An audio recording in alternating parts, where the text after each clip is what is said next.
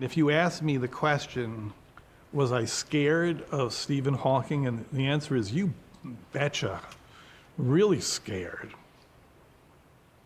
I used to joke that when I made the Thin Blue Line, I felt that there were a lot of people I was interviewing who were much stupider than me.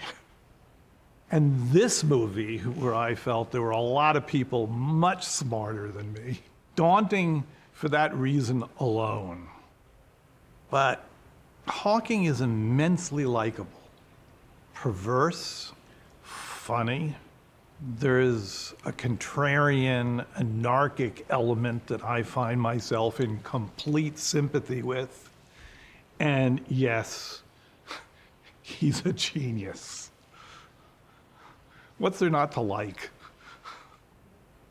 When I got to know him better, he let me sit next to him. And when you sit next to him and you look at the screen, it becomes a game. You see the beginning of the sentence, you sort of imagine how the sentence is going to end, what the next word is going to be, and so on and so forth. You're involved in that whole process with him. But the first time I met him,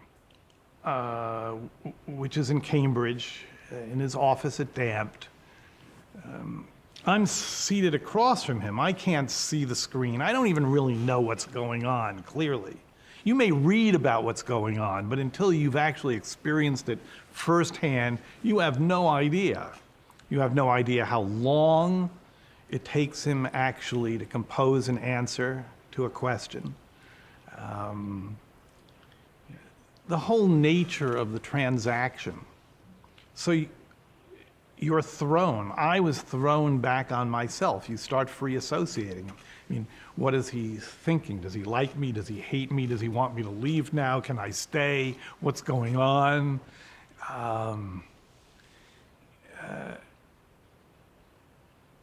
I've never really experienced anything quite like it.